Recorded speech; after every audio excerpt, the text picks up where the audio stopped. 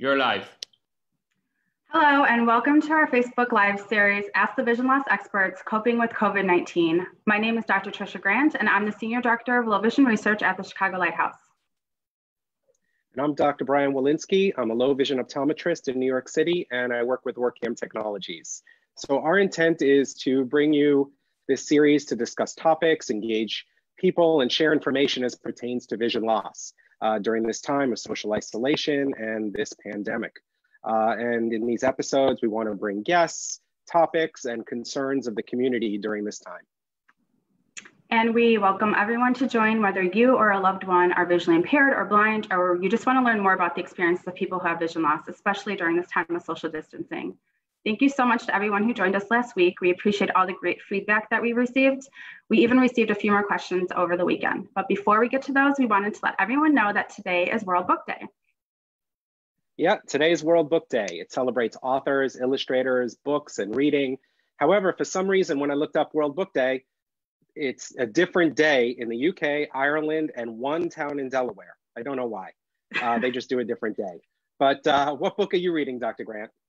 So I am reading a couple of things. I always have about 10 reads going on at once, but the thing I'm focusing on this week is the American Journal of Public Health was so gracious. They sent out a free copy of their April issue. So there's a lot of great stuff in here to read. And then I've also been trying to read one fiction book a month just to kind of take my mind off of things. And what I'm reading this month, and I'm reading it on my iPad, is James Baldwin, Go Tell It on the Mountain. How about you, Dr. Wolynski? What are you reading? So I'm kind of boring. I'm reading textbooks. I'm brushing up on some of my knowledge. I'm reading my retina book. I've been seeing a lot of emergencies 2 days a week at the university. So brushing up on some of the basics, which is always a good idea. Absolutely. Definitely. And, you know, I hope everybody else is getting their reading in too when we can. I know we had someone that answered questions last time that we didn't really get to. And just so everyone knows, when they list their questions, they're a little bit delayed for us to see. So we're getting them texted into us. So just be aware of that, but we do want to get to them. So Dr. Grant, I know you had one question there that we had from last time. Yeah, so the first question that we have today comes from Robin Bradley Whalen, and we're going to hear more about her later today. But she says, masks are a problem for me and a lot of people who have vision loss. Even if just a speck of my vision is blocked, I freak out. My mask fogs up my glasses. Do you have any suggestions? And Dr. Wolynski, you did a lot of great work over the weekend to tackle this problem. Can you tell us what you learned? Sure, thanks a lot. No, it's a big problem for a lot of people, and especially if you have a visual impairment and then your glasses fog up while wearing a mask. I mean, it gets in the way of your vision as it is. So myself included, I was wearing my sunglasses outside and then I just stopped wearing them because it was fogging up. So I looked up a bunch of different solutions that were out there, and I actually went and tested them out and tried it out. I know some websites talk about using toothpaste or shaving cream on your lenses. Another one talks about using soapy water and letting it dry. Really, I don't find it a great idea to use any chemicals or something on your lenses because it could ruin the lens, and also there's different coatings on there. So it's not the greatest idea, or at least I didn't think so, that the way your lenses are expensive and you don't want to ruin them. So really what I found after testing out a bunch of other techniques is the tissue paper method. And how that works is you just take basically a Kleenex tissue paper or regular tissue paper and you fold it over end, and you leave a full length of the tissue paper with about an inch in thickness, and you tape that to the inside of the mask, and you leave about a 1/4 inch above the nose. So you're taping it right where it goes over the bridge of your nose. Leave a 1/4 inch that's sticking on the outside. And when you place it on, it makes a really nice barrier, so none of the moisture from your breath gets up into the lenses, and it really, really works well. Oh, that's great. And I know you made a video that explains this in more detail. So where can we find the video? Yeah, you can find the video on Facebook, on OrCam. I don't know, did Chicago Lighthouse probably shared it? We will ask them if they have not. All right, okay. But you can find it on Facebook and LinkedIn, I believe it's on as well. And a question, if you are wearing a mask that has, some of the masks have metal over the bridge to kind of form them to your nose, do you still use this method, or does that work as well with those types of masks? So yeah, well, I find that this tissue paper method, you need to use it with any mask. Whether there's a wire in there, you really need to have that seal. The wire doesn't catch all the moisture, and it's really that's what the tissue paper is doing, and not allowing anything to come up into the glasses area to keep it from fogging up. So whether you're using one with a metal piece that goes over your nose, or you're using a homemade mask, or even a surgical mask, whatever mask it is, really it works. You just need that seal. That is great advice. Thank you. So I know we had some more questions, and I know we had one from Ellsworth Grant from Buffalo Grove, Illinois. And this is a great question because, you know, it's something we want to know about our family members. You know, if we have an older visually impaired family member who's sheltering in place, you know, what should we bear in mind when deciding whether or not to visit someone? Yeah, and this is a really great question, and it relates to the main issue with this pandemic, and that's being separated from our loved ones. The shelter-in-place order is still active for many of us in most states, and it does recommend that you avoid visiting anyone's home who does not, you know, anyone outside your home, so anyone who doesn't live with you. And this is because of the asymptomatic nature of COVID-19. You may have the infection without showing any symptoms. So the best thing to do is keep your distance for now. That being said, if you are particularly concerned about a family member, either about their physical or their mental well-being, you should by all means pay a visit. And what you want to do when you do that is make sure that you are wearing a mask, and make sure they're wearing a mask as well, or just covering their face in some way. You want to make sure that you are leaving all of your outside clothing and shoes at the door. So don't bring your coat and shoes and trek through the house in that. Wash your hands immediately when you come into the house. And then you want to be very mindful of surfaces, because people who have visual impairments, they are very tactile and they use their surfaces to navigate around their house. So if you're coming in and possibly been exposed, you want to make sure that you're not leaving any of that. So disinfect all of your areas. So it's a good idea if you have disinfectant wipes or your own spray and cloth to bring it with you so that you can do that.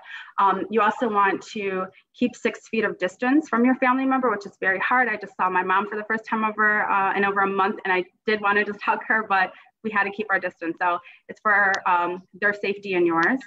And then you also, it's a really good idea to keep the windows open. So let the air circulate around into the house. And that's just so if there is a virus in the house, it's just not sitting still in the air. And then another hard thing is to keep these visits short. If you're really coming in just to check on someone for their well-being, you just want to come in, check, and then leave quickly. So don't hang around too long. Now, one question I have is, like, should people, like, you know, wear gloves upon entering? Should they put on, if they're wearing gloves, should they put on a new pair when they come in if they had to go? Yeah, that's a really great question. A lot of people are leaving the house with both mask and gloves, but you don't want to use your gloves and to, you know, get to the house and you're touching all types of surfaces and bring them into the house. So if you are coming into the house, take off the gloves, go wash your hands. If you have a fresh pair of gloves, even better, put those on. But that's a really good point. Just be really mindful of what you could be possibly bringing into the house. So this next question, it comes from Nathan Carr from Buffalo Grove, Illinois. And this is something that I can very much relate to. Ever since the shelter in place started, all of my classes have gone online. I'm on the computer and the phone all day long. Halfway through the day, my eyes hurt, and sometimes I even have a headache. Should I be concerned? What do you think, Dr. Wolynski? Should we be concerned about this? Well, yeah, it's definitely concerning. I mean, all of us are on our computers all day. A lot of us, I mean, not only for work, but for entertainment, for watching movies or doing whatever. You know, we actually, in the optometry world, we call this digital eye strain. Now, of course, there's a lot of symptoms from digital eye strain and computer eye strain. You know, the thing is that if these symptoms that I'm going to go over in a moment are something that persists after using a computer, definitely call your eye doctor. But if it's something just transient while you're using a computer, you know, there are some tips and things that we can do. So if you're having like eye fatigue, eye strain, possibly even blur after using the computer for a while, or possibly even like a doubling of vision, it's because we're so close to the screen. Our eyes actually converge when we're close to things. So our eyes want to like actually look out in the distance and be at more of a relaxed mode. So we call it, you know, the optometry world is the 20-20 rule. So for every 20 minutes that you're on the computer, you look for 20 seconds away at 20 feet. So for every 20 minutes, Look 20 feet away for 20 seconds, and then you come back to the computer. There are actually some apps out there that actually remind you to do this. I had it on my computer. It got annoying after a while. It's just good to remember to, take that break for a little while. Give your eyes a kind of a break to look far away at something. Now, some people experience even dry eyes, red eyes in front of the computer. And it can even, from dry eyes, it can actually blur up your vision as well. And one of the reasons is we actually blink less when we're in front of a computer screen. So our eyes dry out. So you can hydrate your eyes with some artificial tears. Some people even find that wearing a shield or sort of like a filter can actually help with it not drying out the eyes. Some people will have glare off their screen. So you want to make sure that there's no light coming from behind you onto the screen, bouncing off, or even if you're in front of a window. Now, while natural light is great coming back from behind you on a piece of paper, it might not be great for a computer screen. So you want to make sure the window is to the side of you and not behind you.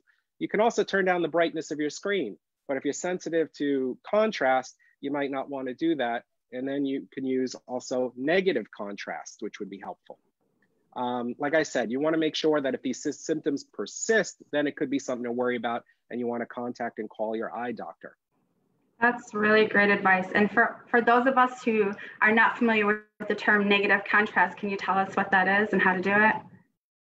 Sure. It's basically just changing your screen over, and it should be in your options in your computer and cell phones to just change the screen basically from a white background with black letters to a black background with white letters. And actually, I find a lot of my glaucoma patients like this, because a lot of my glaucoma patients will complain of glare. And actually, this helps tremendously with glare. Also, another thing to mention is you also, before bedtime, you might want to consider not using any of your devices or apps or your computer or your tablet because there's blue short wavelength light that is emanated from the screens that we all use. And this can actually interrupt our melatonin levels and interrupt our sleep. So it's recommended that don't use your screens about 2 to 3 hours before bedtime because some people might mix that up. Oh, I'm not sleeping. It's from the computer use. Well, yeah, it is from the computer use, but it's not dangerous. It's just messing with those levels. So, if you want to, instead of using your computers, read a book, read a paper book, not that, do Audible books, say it's book day, let's all read something. That is really great advice. So for those who are just joining us, my name is Dr. Tricia Grant, and I am the Senior Director of Research at the Chicago Lighthouse. And this is Dr. Bryan Wolynski, and I'm a low vision optometrist in New York City and work with OrCam Technologies. Welcome today. We're discussing topics that pertains to vision loss in this time of this pandemic and social isolation. So since we started social distancing, you and I have both been in constant communication with people who can help articulate the experiences of people who are blind and visually impaired because they are going through them themselves. Right. So today we actually wanted to highlight two individuals that we both spoke with, people we're familiar with, and people who also actually are familiar both with the Chicago Lighthouse. It's Bryan Wolynski in Missouri and Andy Fabino from Illinois. And we apologize not having them on here themselves for the Facebook Live. It was a technical issue that we're trying to figure out with the timing. So what we did on our own is we had conversations with them and did interviews, and we're going to be reporting on them and the issues that we all discussed, what they're basically doing to keep busy, what issues were important to them, and also what the visually impaired and blind community is all concerned about. Yeah, so I spoke to Andy, and I first asked him what book is he reading, and he is reading The Adventures of Tom Sawyer by Mark Twain, an old classic, and he's using his Google Box to listen to this book. And I've known Andy for about 5 years now. I first met him when he participated in one of my research studies, and we have become good friends since. He's someone that I talk to weekly and sometimes daily. We bounce ideas off of each other, and he's been a really great source of my personal education and encouragement. So I'm really thankful to him for that. Andy lost his vision about 8 years ago, and this was as a result of a traumatic injury. He no longer has his light perception. He's married to an amazing woman, Christy, who has And she and their boys, 6 boys, they both give Andy a lot of love and support, which is really important. And as right now, Christy's going to post Andy's picture in the comments. If anyone wants to catch Andy listening to his Google Box, you can go ahead and take a look at that. So the topic that I discussed with Andy is help, and that includes how to ask for help if you're accustomed to doing things independently, and then how to decline help if you feel like it's going to put you at risk. So prior to losing his vision, Andy describes himself as very prideful and very independent. And when he lost his vision, he found that his biggest challenge was just coming to terms with knowing that he would need help in the future, and he had to figure out how to ask for it. So over time, he did adjust to his vision loss, and his life is very full of activities. He has a lot of friends, family members, he has a new granddaughter. He has really great independence, but then the coronavirus hit and he really feels like his independence was abruptly decreased. For example, he used to be able to go to the store with his wife, and he'd go through the aisles, pick up the items on his own. He knew where things were located, and that gave him a great amount of independence. But now with all of the sheltering in place, he feels like these things are no longer accessible to him. So a lot of things have gone online, and a lot of these websites are not accessible for people who are blind and visually impaired. So he's finding that he has to ask for help with purchasing items that were really easy for him to purchase before. And now he has to ask for help in navigating these websites. So that to him feels like a great loss of independence. And he says it's really hard to ask for people outside his family for help. He doesn't know who's there to help him and who may be trying to take advantage of him. He has to take time to build up a trust relationship with people, but in the midst of this crisis, he just really doesn't have time to vet people in the same way that he used to. That's because he has to ask for help with even just the essentials. So he's had to just trust his instincts about people and whether or not what their intentions are. And people do actually want to help. We've seen a lot of communities really coming together to help in a lot of ways, but his additional concern is whether that person that is helping him is sick and whether they're taking appropriate measures to protect themselves. So he says when he's taking a walk, for example, he can't see whether that person who walks past him is wearing a mask or not. So he just has to trust that they are. And an example of this is he was coming out of his apartment complex and coming down the stairs, and a woman offered to hold the door for him she was coming in while he was coming out. And she said, "Sir, I have the door for you." And he just said he could sense that she wasn't wearing a mask. He was very nervous to go past her because to go through the door, he'd have to come like within a foot of her. And he wasn't sure if that was, appropriate or safe for him to do. So he had to politely decline her gesture. And he says that people who are in his same experience should not feel, guilty or upset about having to tell people, "No, thank you." It could actually save your life, and it could put you out of risk to do that. So don't hesitate to do that. He also says his sister is a frontline nurse in Virginia, and she wants to share with us her advice, and that is, "I'll wear my mask to save your life. Will you wear your mask to save my life?" And he feels like this is really great advice and a good question to ask everyone out in the public now. Are you wearing your mask? Are you protecting yourself? And are you protecting others? So we thank Andy's sister for that. And we ask everyone to consider that. And this last little bit of information that he wants to share is that while people who may live in apartment complexes and condo buildings, they are avoiding touching walls and touching railings and the elevator. I know I'm always using my key to touch the elevator button. But he says that, again, for people who have visual impairments, they do what's called trailing, and that's using their hands to touch the surfaces. And it really helps to navigate around. So his wife has been the sole person that's going around and constantly disinfecting the doors and the common areas. And he asks, if you live in these types of buildings, chip in, put in a helping hand. It's really easy just to go out. If everyone's doing it together and taking care of these common areas, it's really just a small task. So I'd like to thank Andy, as always, for sharing his experiences with not just me, but with everyone. And the next person that we're going to talk about is someone that you've been talking to, and you can go ahead and share. Yeah, I first wanted to comment about Andy. Andy, it was great talking with you. I know you've been commenting here. So has Robin. I'll talk about it in a sec, our conversation. So thank you. And I like that part about the common areas and doing your part. I also live in an apartment building, and you know what? We all learn from each other, and I'm going to keep mindful for that too. for everyone in my building. So thank you, I appreciate that. And also, Andy, when this is all over, I know we met just on the phone. Hopefully we can go grab that beer one day and meet in person. I'd like that. I'd really That'd like be that. great. So Robin is somebody I've been talking with for the past 2 years. She uses OrCam, but not only that, we've discussed other issues and other things, and we've talked about many, many topics, and it's always wonderful talking to her. I'm always learning stuff from her.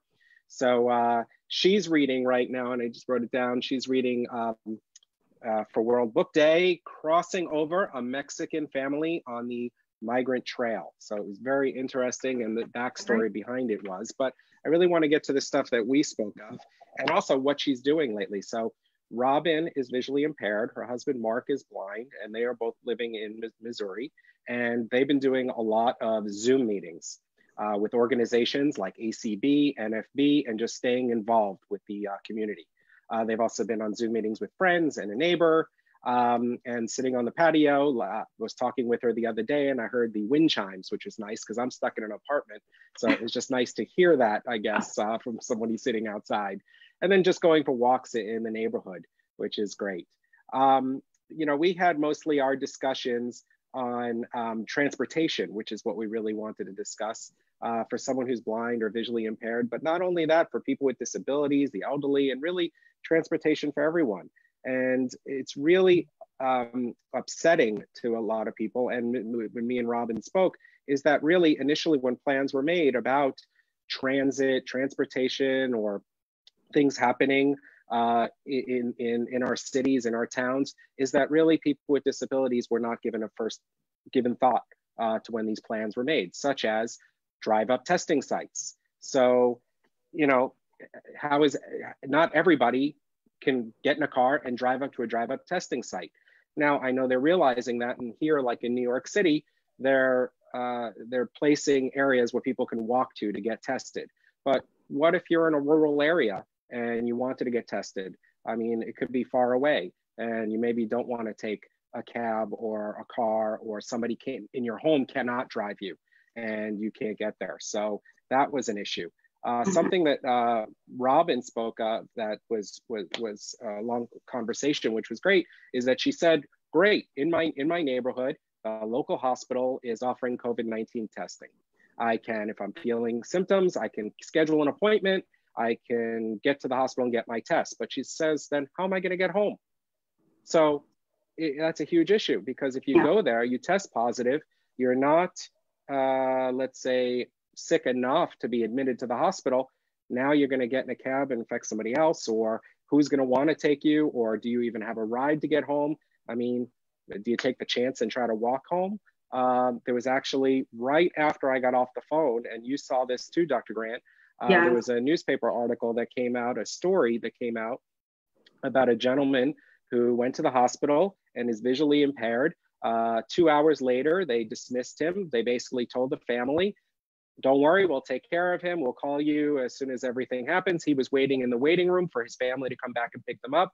Because of policies, they wouldn't let the family in the hospital. He sat there waiting, was told to leave, so he left. He didn't know where to go, and they found him wandering around outside. They lost him for a while. He was elderly, his English is not his first language, and he's visually impaired. The hospital has now, of course, you know, changed their policies concerning this, but it is a concern for many individuals. You know, and as Robin was saying, and she mentioned, you know, basically you can't leave your home unless it's a life or death situation. But what I recommend, and definitely everyone needs to do, is if you're feeling any type of symptoms, sickness, or you feel like maybe I do have COVID-19, you know, call your doctor, even if it's something minor, because you don't know if something is going to get worse. Robin commented to me that she had a problem with her lungs from something in the past. And, you know, what if something from way in the past is now coming up now as a small symptom, but it could make something worse. So really stay in touch with your doctor. And what I wanted to read to everybody is I looked up what the CDC recommends. So the CDC on their page did have an area for people with disabilities. And what they say on there is they said, and I'm just going to read from what I have here, is that they said, stay at home if you think you have COVID-19. Most people have mild illness and will recover at home.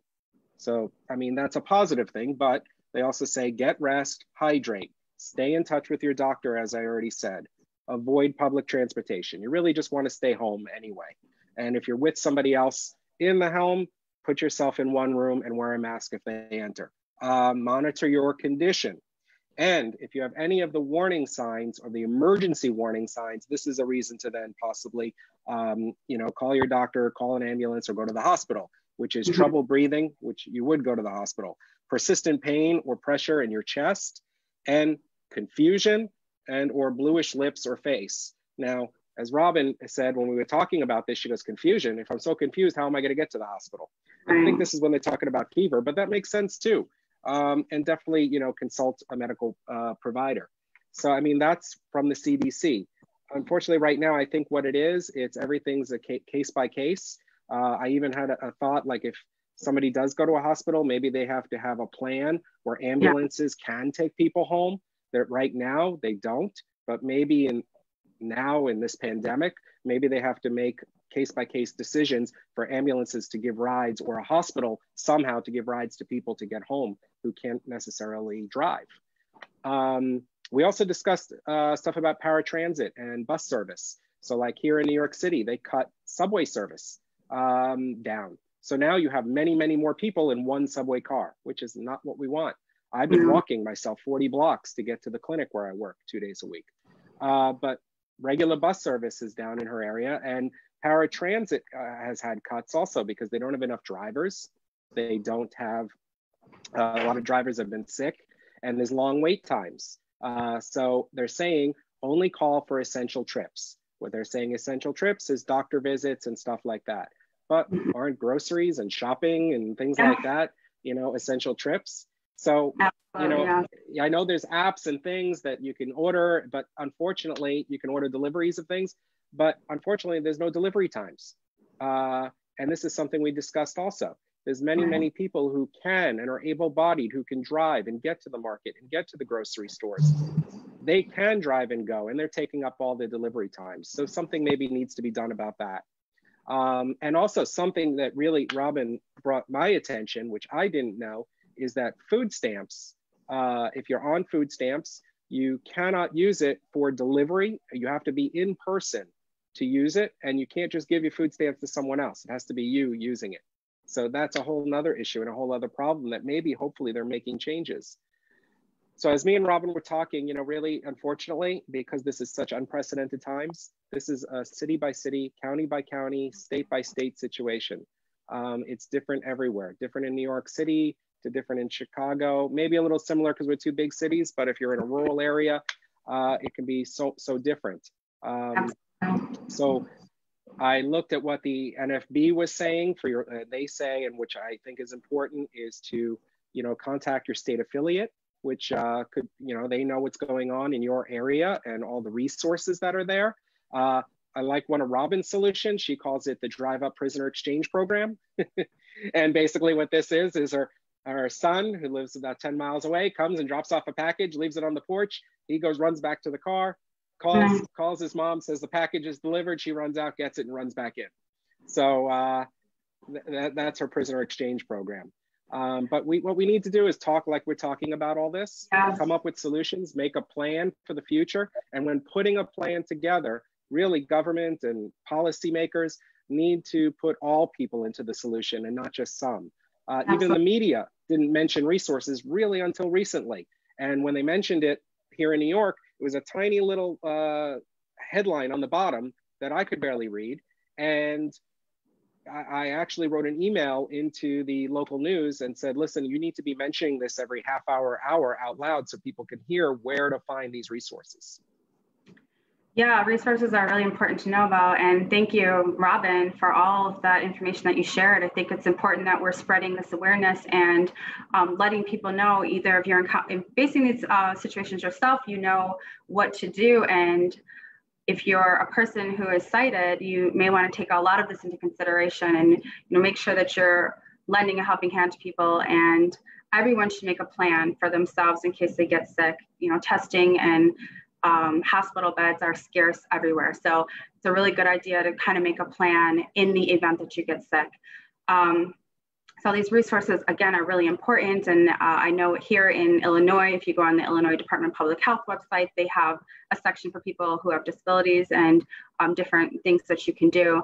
And also the Chicago Lighthouse has been doing really great, and they're pulling all of these resources together and they're listing them on our page. So that is something that's really important. You might want to check that out. We'll post our link on our on the Chicago Lighthouse Facebook page so that you're able to go to that site and see what type of recommendations are being made. And actually, Dr. Kara Crumbles from the Chicago Lighthouse provided some information to us that there's a statistics website that's accessible for people who are blind or visually impaired. And we're going to post that as well, so you can find out. It's like a statistics tracker. And it is accessible, which is important. Also, let's see, Rebecca Blackburn from Arlington Heights, Illinois, asked another question. If you live in a building with a homeowners association, reach out to your board for assistance. Her homeowners association has set up services for people in need, so they can provide masks, games, errands, recipes. So that's really actually a good tip as well. That is a very good tip. And Julia Hall from Chandler, Arizona, she says to check with your insurance carrier about online health and medical services that are covered.